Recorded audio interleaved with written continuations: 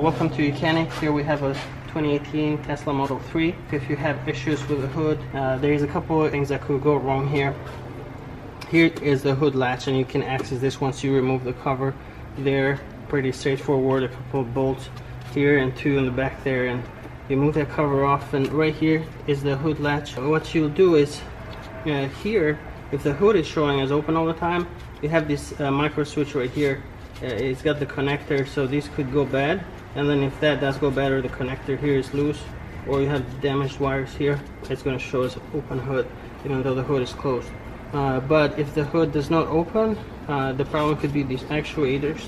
You have one here and one here. You have two actuators, and they could get stuck or damaged, and the way that you would replace them, you would basically come here.